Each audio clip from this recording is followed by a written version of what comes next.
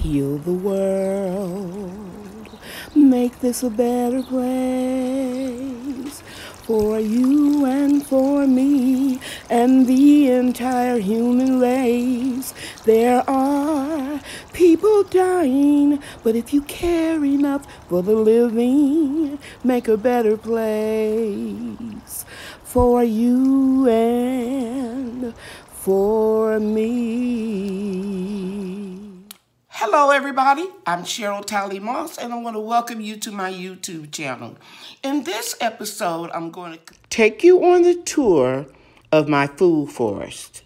Okay, let's get started. So right here is a methyl plum.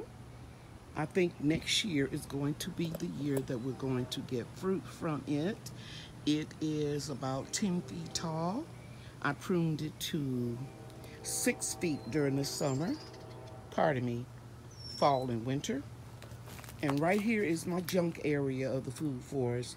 Those are my rain barrels that I have upside down. Paid a lot of money for them. They cracked at the spigots and I need to have somebody to fix them. And that's the old shed there that I put stuff in that I really don't care about. So anyway, I'm going to, I guess, that's the greenhouse right there. I think I'm going to go around this way first and show you. Here is a Yates persimmon tree. It's a year old. It's growing like crazy. It flushes with new leaves, and what happens is, this is just wind damage, and what happens is it'll turn green as the leaves get older, but they're very pretty. Yates persimmon. It's a non-astringent type. Right here is my mint tea garden bed. Mint has gone crazy. A month ago, I harvested a whole lot. I really don't care about it going crazy. I eat or drink a lot of mint. And right in the center of it are Texas star hibiscus. They're growing up. They have deep roots, so they're really compatible. This is a cement block bed, garden bed, and I really don't care about the mint going crazy. I'm going to harvest a lot more and dehydrate it and put them in really cute jars for Christmas. Okay, so now I'm going to move 3 pawpaw trees. This is the second summer with these pawpaw trees. They have to be shaded the first 3 years. They're growing very well. This one is a sunflower. I'm going to put the names of the other 2 because I don't want to get them confused. This is not insect damage. This is wind damage here. But they're growing in a container. And where I wanted to put them is where the grapes, the Thompson seedless grapes, that I told you guys about on Tuesday's fruit. Those vines won't die. But if they grow, I'm just going to let them go wild, and I'll find another place where I'm going to put these 3 pawpaw trees. So we have a sunflower right here. I can kind of look down, bend down and look here. Here is the Pennsylvania golden pawpaw. It's the smallest of the 3. And here is the SAA overlease. And I think it's probably the biggest of the 3. Okay? And by the way, all of these trees came from, these 3 pawpaw trees came from Stark Brothers. And as the weeks come when I do Tuesday's fruit, I'll tell you more about pawpaw trees if you're not familiar with them. Right here is Goldenlicious apple tree. I don't know if you can, it's so tight in here. And there's one in the ground there as well. And then on the other side, you can see way up in the air there, about 10 feet high. That is a metheny plum as well, like the one over there behind the greenhouse in that blue container right there. Now I'm going to back. So far I've shown you 1, 2, 3, 4, 5, 6, 7, 8 trees. Now I'm going to back up and show you my Utah Gold pomegranate tree.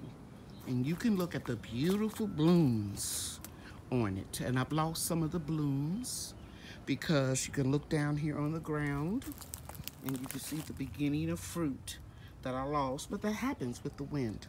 And there's a lot right there. I'm gonna zoom in close. You see all those little orange petals and pieces of the beginning of fruit all down there. The high winds in Texas. And if you haven't noticed yet, you will see no grass in my backyard. And you'll see that some of the wood chips are piled a little bit higher than they should be.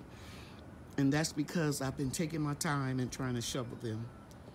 And I sent a video to 2 landscaping companies and they haven't gotten back with me. But that could be because of the virus. So this is the Utah Gold Sweet Pomegranate tree. And what's so unique about this is what the beginning of the fruit looks like. Let me get it. See right there? It'll just get bigger and bigger and bigger. And the fruit is going to be gold on the outside, a tinge of red blush color, and on the inside it's a light pink fruit with a lot of juicy seeds, and it's very delicious. And this tree extends all the way from here and go up and then go around, let you see how far. So eventually these 1, 2, 3, 4, 5, 6 trees will be moved from here. Wow, that was the biggest black bumblebee I've ever seen. So yeah, all of this would be a area to walk in. I'm using the established trees as a shading device or tree for the ones that I need to shade. And back right here, believe it or not, this is a dwarf tree. This is the Gala apple tree that started blooming in January and flowered in February. And what you're looking at are these C9 and C7 Christmas tree lights on here. And this is what I use to save the fruit on the tree. You can look right there. Let's see, pull it down. See if I can see the fruit. Beautiful. Some of the fruit is damaged because it's frost bitten, but it has a lot of fruit and we'll be okay. Now I'm gonna step back and I'm gonna show you the tree that I named after Leah Farmer, 73, and let you see that the lighter color leaves in this, the Fuyu persimmon tree, this is all new growth within the last month. The more established leaves are dark yellow and you can see fruit. And I was watching Leah Farmer 73 channel, and about 2 years, maybe 3 years now, and I had put out a plea, and I want you to see all the fruit on the ground. All the little brown things that you see like this, that's fruit that has dropped. But it doesn't matter because there's a lot of fruit still on this gorgeous, gorgeous tree. I just love the way this tree looks. It reminds me of something Asian, and it is an Asian tree. But just the shape of it is just so beautiful. This tree doesn't need any fertilizer. I only give it a little Comfrey tea once a year. Fuyu persimmons has a large, long taproot, and it goes deep in the soil, and it gets the nutrients that are deep in the soil to feed it. So you don't have to use any type of fertilizer. But like I said, every year I give it a little Comfrey tea. It's beautiful. As I was saying, I put out a plea for anybody on YouTube to help me figure out why all of my fruit died, dropped, or was eaten by squirrels. I really didn't know. And Leah Farmer made a video and he helped me out, and he explained to me that I had just bought the tree and had moved it and, you know, put it in the ground, and it was establishing new roots and getting used to the new environment, and that's why it lost its fruit. It'll drop its fruit if it can't handle it. So this year it put on so much fruit it couldn't handle it, so it aborts it. And last year, it did the same thing, but not as much fruit as we have this year on it, but only 6 pieces of fruit survived. So I'm thinking that we're going to get much more fruit this year. And I always say this, I'm happy and grateful and thankful for any amount of fruit that I get. Okay, let's move on. Okay, so now we're moving along, and I want you to see, and I'm just going to quickly show you the Concord grapes up against the shed that's going crazy that I tried to kill, but I couldn't kill. And here is a apple tree. I'll put the names in them when I go take the video in to edit it. But it has a few pieces of fruit on it. And this is only the 2nd year with this tree. So I'm happy. Right over here is my Comfrey. And you can see right there where I hacked all of that down a few days ago. And I'm going to slowly turn so that you can see the fertilizer that I'm making in those 3 pails right in front of the Gala apple tree. And so that Comfrey is my main source of fertilizer for my garden. And here is another apple tree. I think it's called a Kindercrest. If I'm wrong, I will correct myself. But I want you to see that the fruit is on this tree. And this tree, guys, is not even a year old. But I bought a Supreme tree from Stark Brothers, meaning that it had a 7/8 inch girth on the bark. So I paid a little bit more for this one, and it's growing in a pot. And what I do for the first 2-3 years is I put my trees, can you see all of that, guys? All of that fruit. Look over here. 5, and I may have to thin some of this fruit out. I'm gonna do more research because I don't want to put too much weight on it than it can handle. Now, another pile of wood chips right here. As you can see, I've cleared a path all the way through here.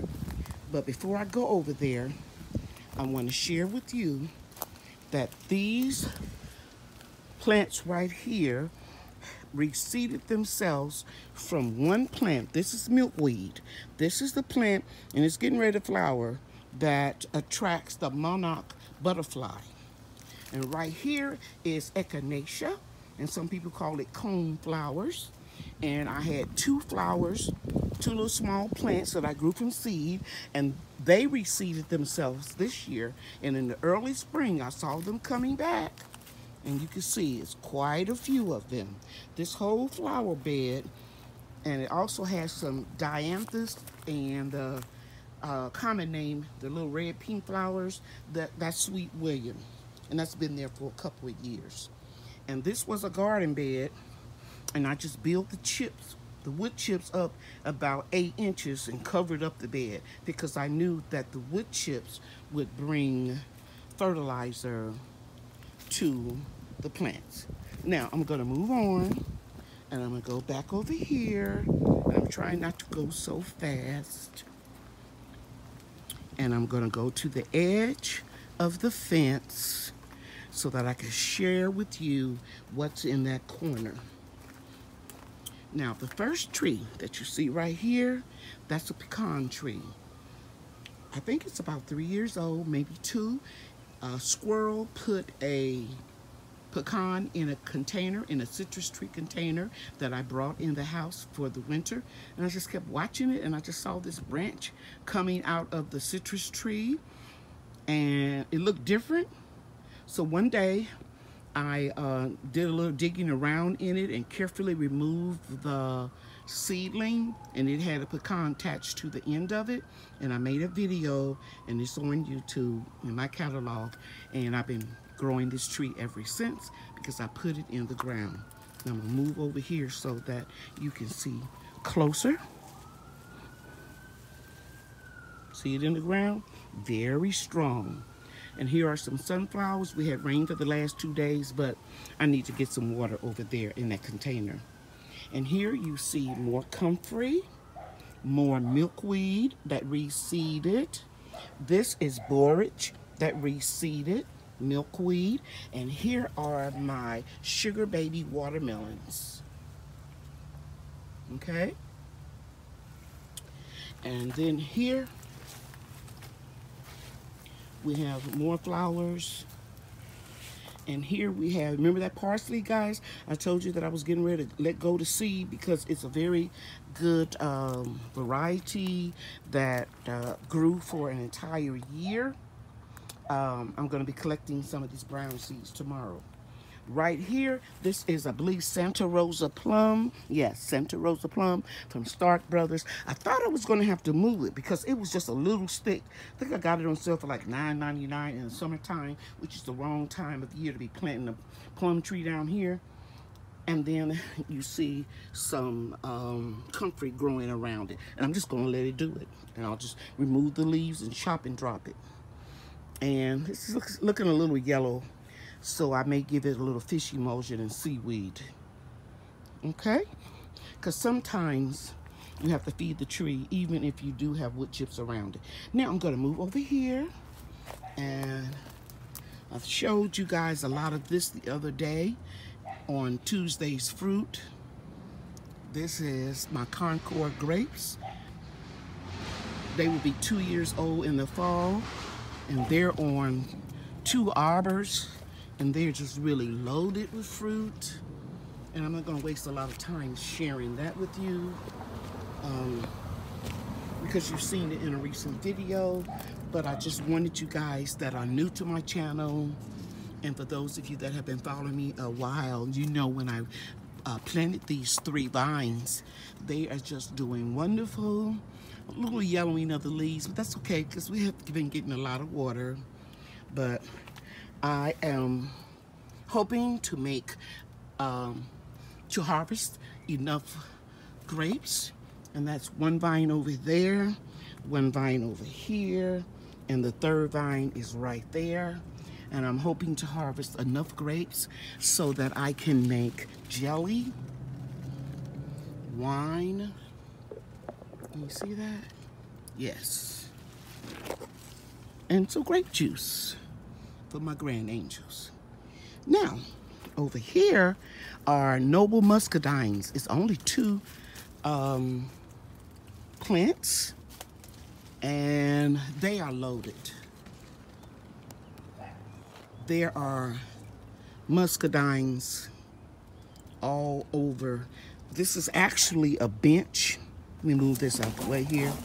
It's a little bench where you sit there, but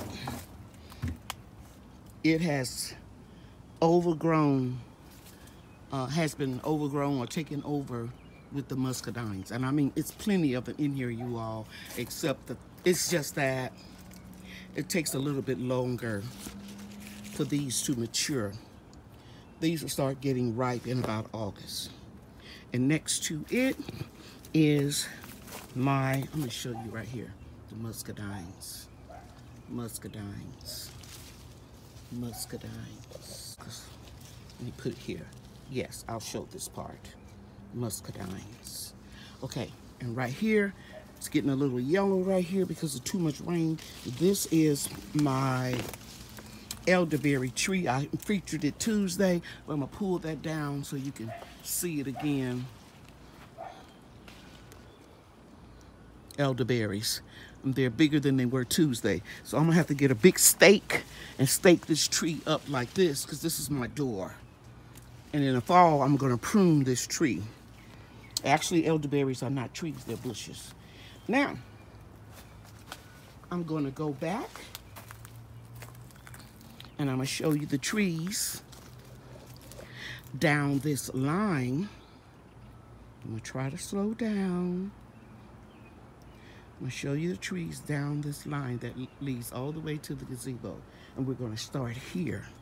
This is an apple tree.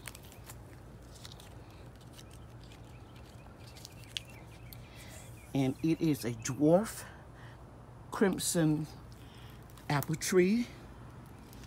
And it doesn't have any fruit on it yet. It's only a year old. Next to it is a pear tree. No fruit on it, but it's growing like crazy. I pruned this tree to 6 feet last year. And then I'm gonna move to right behind me. This is a kefir pear, I'm pretty sure. And it came from Tractor Supply. And this one I've had the 3rd year, and it had real bad blight. And I cut this tree off to right here, to about 5 feet. I'm seeing some rust spots. So I'll probably spray with a little antifungal, or I might just let it just do its thing. But it has some nice pieces of fruit, and they're getting to be a nice size. Here and there. And I'm gonna trim this tree. And here's a couple of pieces that don't look too hot, so they can go. Okay. Now I'm gonna move on to this tree, and it is a Crimson Crisp. I've had it 2 years, and it's in the ground, and it's on a dwarf stock, and it has some fruit on it. Let me see if I can focus it right there. And if we just get 2 pieces of fruit, hey, that's wonderful. And here is another Stark Brothers apple tree. It's a Golden Delicious. I've had this one 2 years. It has no fruit on it. Okay. Now, let's go next to it is a Stark Brothers Kinder Crisp with a K, and it has some nice pieces of fruit on it. See, there's 2 there. There's 1 here. There's 2 right there. And I see some little bitty tiny holes, look like birds or something has been pecking with this. So I may put an organza bag on it after I treat it to be on the safe side. Okay. Now, let's talk about this tree. It is a Rainier cherry. It was chopped down to 6 feet, and it's grown a lot. And then this one over here is a Windsor Sweet Cherry. This is the one that I repotted into this bigger container. So you can see it kind of stalled right here. So I may cut it off. And let me show you this. This is behind me. This is that Gala apple tree. And you can see how deformed, or I should say misshapen, these apples look. That's because they have frost damage. But we can cut the bad part out. And here is a fig tree. I thought it died all the way back, but it survived. And it's a Chicago, no, it's a brown turkey fig. I don't see any figs on it yet. Okay, now on this row, you can see juicy strawberries, and I companion plant them with onions. And I could just eat this one because it rained today and I don't use chemicals, and I just yanked this one off, so I'm gonna eat it. Super sweet. Here's some Swiss chard. That's been there for a year. And it's shaded. And that's why it's still growing. A few strawberries. And this is a Saussure magnolia tree. I planted it just to have pollinators in the yard. Now I'm gonna go around the other way and show you what's in the other two grow boxes just like this one. Right here is a Rona berry tree, and you can see the berries. I showed you, I think last week, the little white flowers. Let me show you. This is how they come. You see the little white flowers? Where is it? There we go. Then it'll turn into berries. Here's some more white flowers. And this one is another cherry tree. I think it's called Windsor Sweet. I may be wrong. I'll insert the name of the tree. And you can see I put marigolds in a lot of the little containers to keep insects off of them. Between, next to this is a elderberry bush. Right here are my youngest son's emergency garden tomatoes. I put names on my plants. This is for my baby son. And right here is a Lee jujube, another tree I only paid $5 for. My containers I filled those up with water, and you can see right there I have rain catchment. Now let's go up under the gazebo. Here are black-eyed peas, turmeric, comfrey, turmeric over there, some flowers and echinacea, Tiny Tim tomatoes ripening on the vine over there. Right here, I have some radish, butter crunch lettuce, mustard, right there. All the way over in that corner, lettuce, soursop apples I'm growing from seed, more mustard I'm giving away.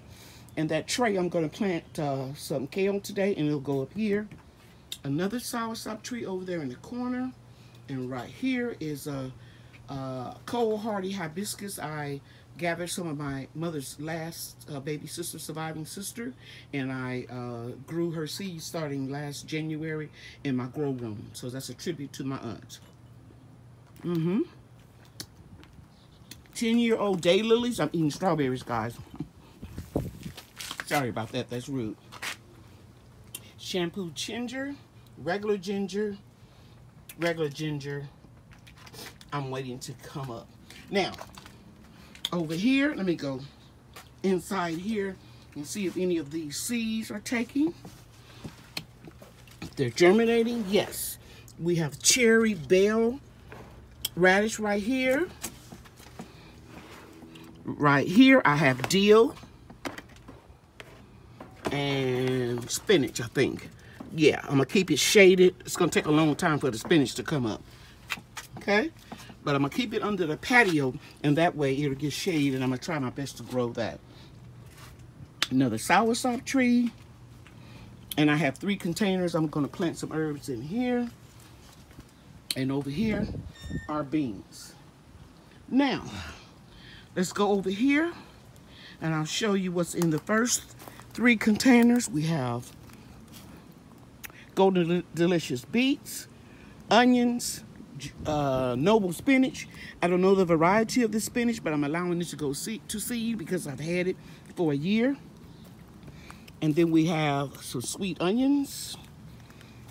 And I see I need some water, even though it's rainy. You still got to water those container plants. And these are golden beets and onions, because of all the drainage holes, the water goes out real quickly. So I'm going to water this when I get finished. Now, I'm still eating strawberries, I'm sorry. These containers had morning glories in them. Roses not doing too good. I mean, they have beautiful roses, but they'll bloom again when it starts to get cool. This is my #1 raised garden bed. And this is emergency food. And you can see it's loaded with tomatoes and tomato blooms. Can you see that tomato right there? Yes. And I have green beans. And I shared with you in my live on Monday that I really need some more green beans. And I may have to grow more than this. Let me see if you can see this.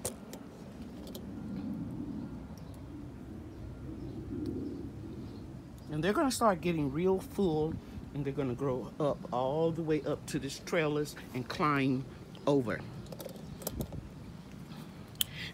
And here are my shade cots.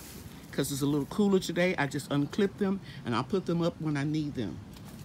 Okay, now this is the back of that strawberry container. Right here is butter crunch lettuce and beautiful zinnias. This is that showstopper I told you guys about. Beautiful zinnias, butter crunch lettuce, and onions. And more strawberries and onions. Now we're at the front of pomegranate tree. And you can see more blooms over there and down there. Now, this is garden bed number 2. And this is emergency food. These are cucumbers.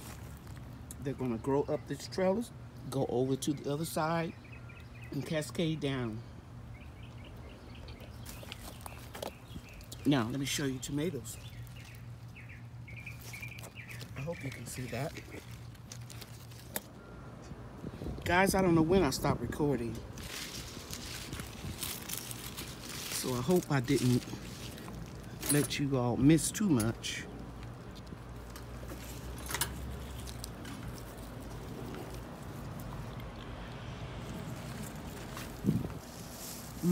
That was delicious.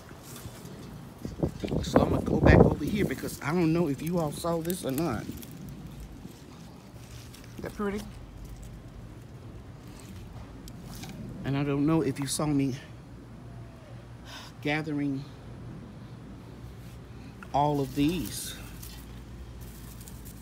I'm gonna leave these here and I'll come back and get them. Isn't that gorgeous?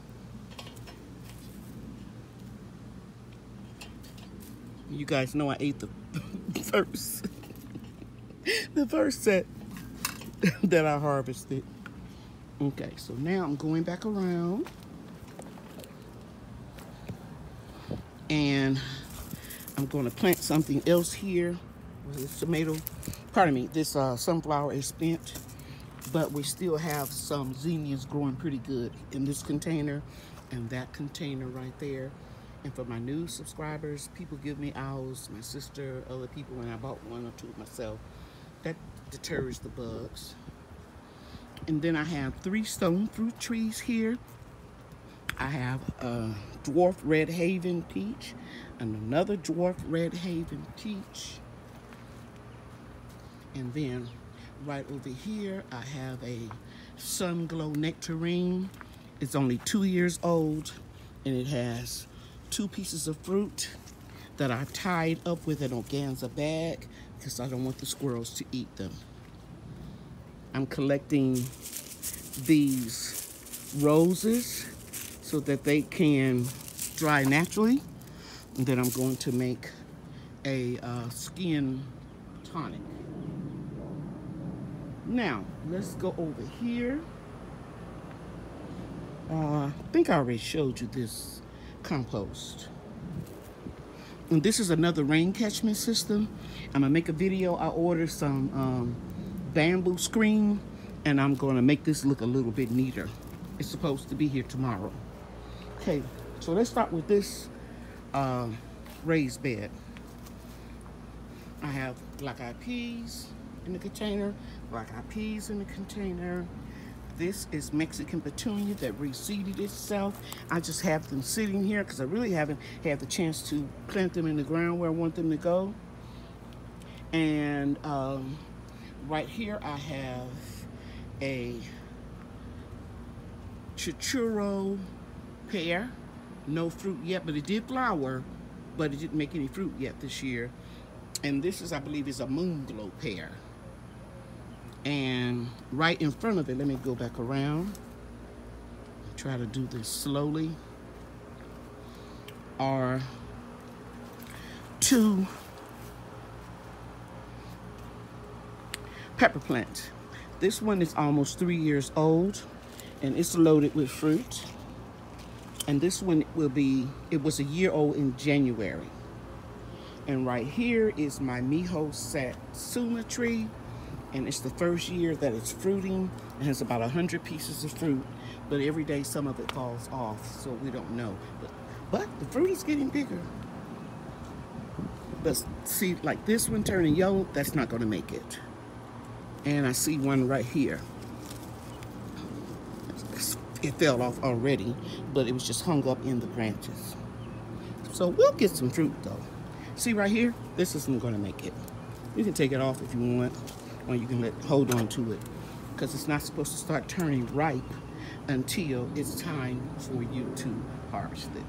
So anything that looked yellow And those were some more black-eyed peas. Anything that looked yellow will fall off. Now, let's go back over here. This is the other brown turkey fig tree, and it has figs on it. Now, it always happens I can't find them when I want to find them, so I'm not going to worry about it. This is another tree here, a citrus tree. It's a calamandan, and it has thorns on them that are very sharp, and that is to protect the fruit. And I read somewhere that when it starts putting on thorns, it may produce fruit that same year. Okay, here's some more of the emergency garden right here. Here are cucumbers and just some pollinators. 2 pieces of okra, 2 okra plants, 2 okra plants, 2 okra plants, 1 or 2 okra plants, and then the rest of this is just all pollinators. And it started raining, so I didn't get it out to the food forest like I had intended. Here is another elderberry tree that I got for $5 when I got those other ones. Here is a native Texas plum tree. Back there is a mulberry tree that's real tall. I heard they go crazy. They can get real tall, and I'm gonna let it since it's at the edge of the food forest. And then over there, next to it, is a plum tree. Put my finger right there. Now right here are Meyer lemons. And let me show you the fruit. But the crickets and the grasshoppers are devouring the leaves, but people said that's okay. I've had these, this is my 3rd year, and you can see it has a lot of fruit. Over here are my Mexican key limes, and they are loaded. I'm gonna go this way, I think I can get a better look. They are loaded with fruit. There's a couple of bigger ones right here, but it's 2 of them, and they are loaded with fruit. Now, let me turn around and let you see that these are the totes that I'm getting ready for the sweet potatoes. They have been mailed out. And this is my compost over here. Here is the Cassica I showed you a few days ago. Remember I told you we had 3, and they're going to start getting green as they hit the sun. 1, 2, 3. They're going to start growing like crazy. And here is my sugar cane. I just grow this so the children, the grandchildren, can know where the majority of the sugar comes from. Now I'm going to turn around and I'm going to show you my banana alley. I made a video sharing with you how I winterized it with a mini greenhouse and how I cut the plants down. And at the time when I took the greenhouse off of these, all the plants were no taller than the top bar that you see right there. All of this since March is new growth. And I did something different this year.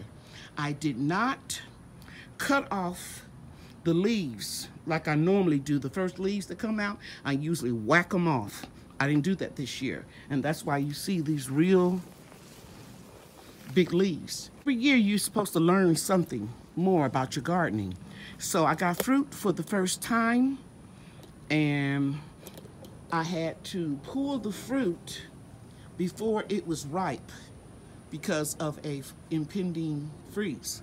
So this year I'm getting a head start.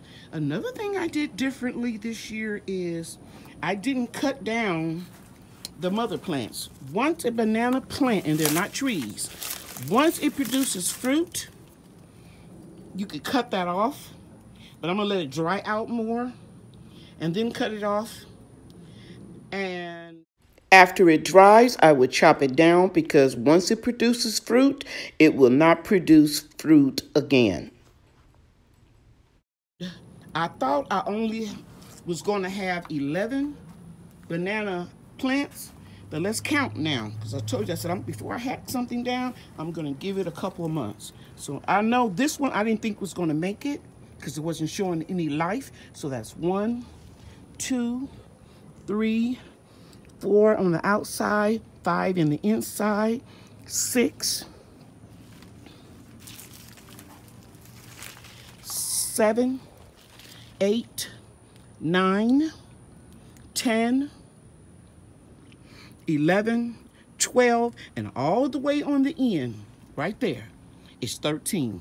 So I'm glad I didn't cut anything down because I have 2 more pups that made it than I thought was going to make it. And these plants are going to grow to about 14 feet high. The name of the plants are called Musa Orinco, except for this one right here. It was a gift, and you know who you are. They gave it to me. It's an ice cream banana. I'm so happy to see that it made it. Let me get the focus. See that green? So that's the indication that it's going to make it. And here is a weed. And right there is borage that just reseeded itself. Okay, guys, now I'm in the greenhouse, and you can look at some Butter Crunch lettuce. The lady's picking it up Thursday. And here are all of my tomatoes and green beans. The tomatoes are going crazy. But I wanted you to see those pretty tomatoes. There we go. Okay. Beautiful, beautiful. Lots and lots of tomatoes. Let's get that in my hand there. I've been showing you these, so I don't have to show you over and over all of the tomatoes. They are loaded in here. Loaded, loaded, loaded tomatoes. They're all the way up to 6, 7 feet. Here are the last few trays that I started. They're getting a little dry, but they're still a little damp in some places. These are squash and kale, I believe. And here is Pepper Place. This is all emergency food. This is all going to be donated. Pepper plants are looking great. And yeah, so that's the end of the tour. All of those marigolds that you see in these 2 beds were grown from seeds in my grow room inside my home in January. This concludes this video. I appreciate you taking time out of your schedule to watch it. If you like this video, please like and subscribe and tell your friends about my channel. God loves you and I love you too. Thank you for watching.